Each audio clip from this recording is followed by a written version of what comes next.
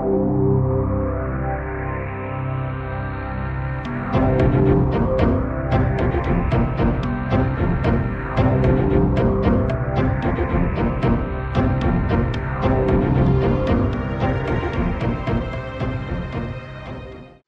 to Wandering with Zarrakan. I am your camera cat showing you some of the amazing places I have been on Second Life. This is a video I made about New World Enlightenment Funhouse by TRP360 3D works at the Simglinda. In Greek mythology, the labyrinth was an elaborate structure designed and built by the legendary artificer Daedalus for King Minos of Crete at Knossos.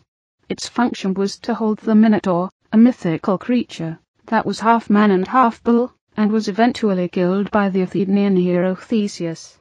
Daedalus had so cunningly made the labyrinth that he could barely escape it after he built it. Theseus was aided by Ariadne, who provided him with a skein of thread, literally the clue, or clue, so he could find his way out again. In colloquial English, labyrinth is generally synonymous with maze, but many contemporary scholars observe a distinction between the two. A maze refers to a complex branching, multi-cursal puzzle with choices of path and direction, while a single path, unicursal labyrinth has only a single, non-branching path, which leads to the center. A labyrinth in this sense has an unambiguous route to the center and back, and is not designed to be difficult to navigate. Although early Cretan coins occasionally exhibit multi-cursal patterns, the unicursal 7-course classical design became associated with the labyrinth on coins as early as 430 BC, and became widely used to represent the labyrinth, even though both logic and literary descriptions make it clear that the Minotaur was trapped in a complex branching maze.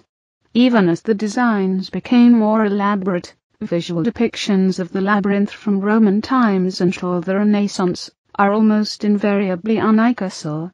Branching mazes were reintroduced only when garden mazes became popular during the Renaissance. Labyrinths appeared as designs on pottery, basketry, body art, and on the walls of caves or churches. The Romans created many primarily decorative labyrinth designs on walls and floors in tile, or mosaic. Many labyrinths set in floors, or on the ground, are large enough that the path can be walked. They have been used historically both in group ritual and for private meditation. The New World Enlightenment Funhouse is a massive labyrinth with over 80 rooms full of passages, puzzles, and prizes.